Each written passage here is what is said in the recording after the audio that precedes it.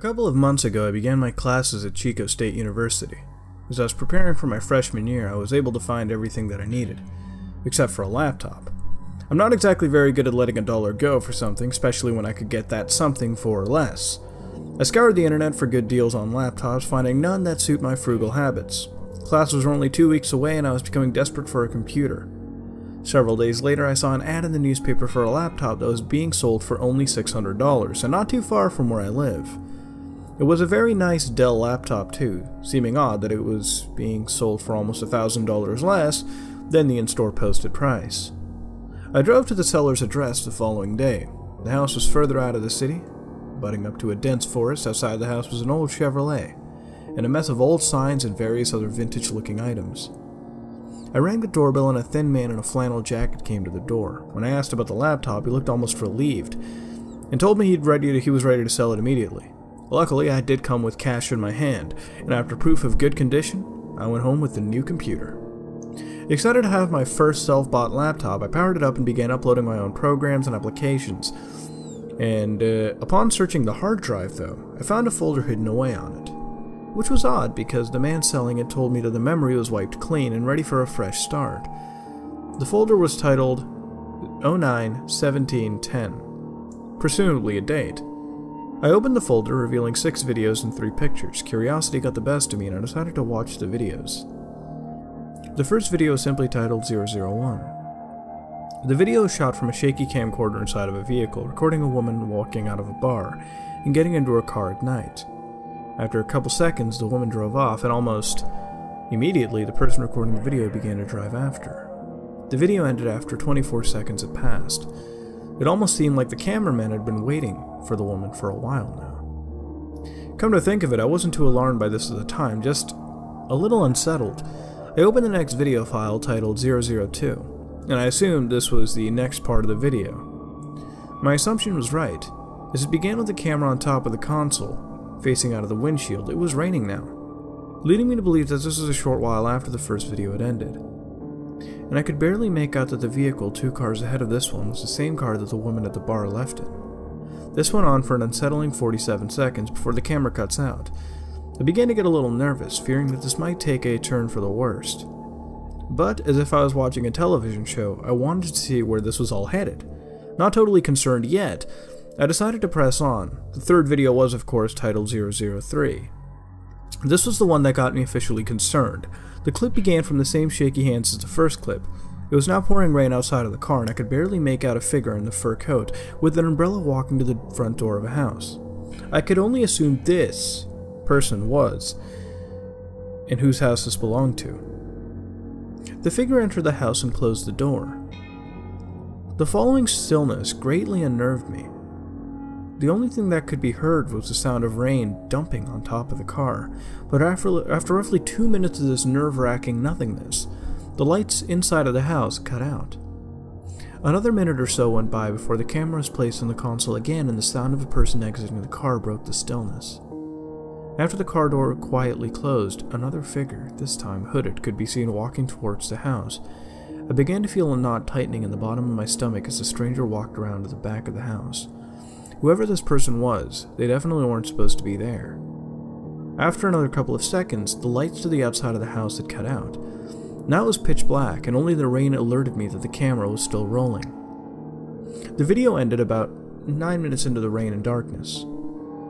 I was now pretty sure this was not an innocent little project or anything of that nature, and I began to feel stupid for not checking this laptop seller's credibility.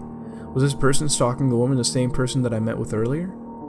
Throughout the whole experience, I had a dormant thought in the back of my head to call the police, but I wasn't ready just yet. Reluctantly now, I began the 4th video, 004. It was dark again, but the rain had stopped, and I was left with only silence. Not long after the clip began, I could make out the sounds of footsteps on gravel, getting louder as someone was approaching the vehicle. The car door opened and the dome light was turned on. And I could tell that the camera was now on the floor of the car, pointing up towards the roof. I heard some fumbling in the background, and suddenly a thump sounded from the back of the truck. An arm abruptly obstructed the camera's view, and a large tarp could be seen being pulled out of the car. I had only one scenario running through my head, and I hoped that it wasn't true. The person picked up the camera and put it back onto the console, and began to back up. They drove for a good 3 minutes before parking in the branched off road and exiting the car to work on the load that they were carrying. 6 minutes after, the car was moved again to a different location and the camera was picked up and carried underhanded away from the car, and I could see now that it was the same shit bucket truck that was in front of the seller's house. I was about ready to call the cops on this creep when the camera turned towards the house. It was a completely different one than the one I had visited. I was a little relieved by this, though it didn't prove anything. As the fourth video came to an end, I was wondering whether or not I was prepared to see what would happen next. I could only hope that this was a prank, or at least had a happy ending. 005 began inside the house, and it was extremely dark, and the only thing I could make out was a figure that would occasionally walk in front of the camera. It was also quiet for the first few moments, minus the occasional barking of a dog outside. Eventually, a small sound started to appear. The small sound soon escalated to a loud, muffled scream. Shaking and struggling sounds became more apparent as time went on, as well as crying. A light abruptly came on and the camera was lifted and panned to the center of the room, revealing a beaten and bloody woman tied to a chair. From what I could make out, this was in fact the woman from the bar. The camera zoomed in on her face for what seemed like an eternity before stopping. I couldn't believe that this was happening. The original hope that this was a movie or something like that had long been diminished, with only one video remaining. I was beginning to fear for my own safety. I locked my door, closed my blinds, and pushed onwards. I began 006 with a small hope that this woman was still alive, and that I could have saved her. The final installment of the horror show began in a bathroom setting. The camera was placed on the counter, facing a mirror in which I could see a door. The only sound I could make was a familiar sound that destroyed my hopes. Power tools. I sat in front of the screen for what felt like hours before the sound had stopped. More silence, then heavy footsteps, accompanied by what sounded like something being dragged. The doorknob turned and the door was pushed open. Out of the darkness, the rest of the house appeared a middle-aged woman dressed in what I could only describe as lab attire, sporting a respirator and a pair of long rubber gloves. This, for some reason, gave me a small amount of relief. In the reflection, a woman struggled to drag something to the bathtub. As she hoisted it into the tub, I could see that it was a large black garbage bag. I felt like I was dreaming. It was like watching a horror movie unfolding on the screen. She lifted the bag up from the tub, now empty. Except for whatever entrails that had still dropped out, she picked up the camera and placed it on the ground. Facing the tub, on the floor, in front of the bathtub, was an assortment of corrosive substances and several other empty containers. The woman began to dump the liquids into the tub, which was followed by an awful, awful noise that I can only describe as pop rocks mixed with coke. The video ended, and I was left bewildered and panicked. I finally opened the pictures. The first was a picture of a truck. The second was a picture of a girl tied up before she was beaten, and the third picture brought up a corrupted file notice, and maybe that's a good thing. I managed to keep the two pictures before I handed the laptop over to the police. I was reimbursed my $600 along with a bonus. Apparently the victim was the young girlfriend of the older woman's ex-husband. The older woman was arrested almost a year before, but was freed of all charges due to the lack of evidence, and the ex-husband was incarcerated instead. I guess this was the missing link. I hope this has solved any unanswered questions, although I'm not sure who the man in the flannel jacket was, or how he got a hold of the laptop, or how he owns the same truck as a murderer. I guess I'll just leave that to the police. Now, this was very remnant of some early creepypastas we've done with electronics purchased over the internet. The concept is not, in any case, new here. In fact, it's been done before, but here it's done here it's done pretty well. Again, even if it's done before, even if, creepypastas like this exist, there are ways to do them better, there are ways to do them in a more unique manner. Most of the time we come across, copycats or, similarities. Most of the time they do turn out to be pretty bad, but over here it was actually done well.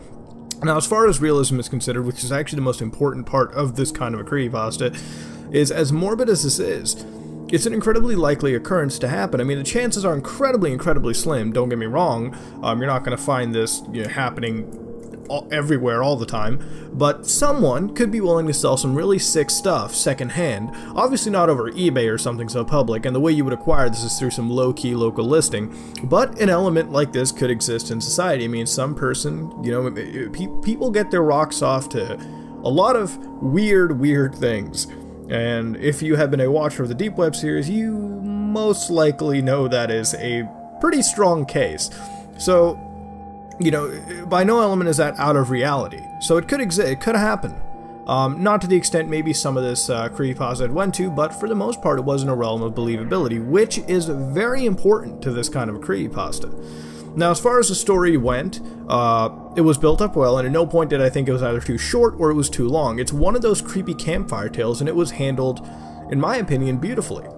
Now, there were moments where the story got pretty weird, somewhat cringeworthy when we look at some of the reactions of the person watching, and even the content that you were overlooking was somewhat questionable too. It almost seemed like some sort of Hollywood horror story, especially with the woman at the end with the hacksaw, the power tools, and whatnot. And one of the things keeping it together, though, was just the raw detail and the imagery attached to each of the videos, 001, 002, all the way, you know, throughout and throughout. And that kept you intrigued, and it allowed you to easily image what the hell the protagonist was seeing. And one of the really nice touches was there was some media attached. You might have seen it in the video, of course, it was a girl that was tied up. Most likely it's some people acting, and none of this is real. And like almost all creepypastas, it is not real, thankfully. Fortunately. And no one got hurt. But putting effort like this into these is very much appreciated. It never really went to the realm of unbelievability, and it never really kept itself so withdrawn that you wanted it to come out of its shell and try to scare you, or give you some feeling of eeriness that you were just desperately craving for. Overall, it's good. There are pieces of it that, you know, did stick out, but it is a good creepypasta. I really did enjoy this, and personally, if I was buying laptops over the internet, you know, it's definitely a real occurrence, you know. And I mean, I want to ask you in the comments below something else, not how good the creepypasta or what you would rate it. I mean that too, but what would you do if you bought a laptop over the internet and turned out this was the case with you? It's not impossible to happen. I mean, maybe that next laptop or tablet you may buy over secondhand stores, maybe. You know, that good deal. Maybe you'll find out why it may be a good deal in the end of the day. And it may not be a good idea. Good reason why, rather. So let me know what you would do in the comments below. This has been another episode of Creepypastas, and if you like what you saw, please like, comment, and subscribe. Just like it if you dislike it. This is me, Mudahar, and I'm out.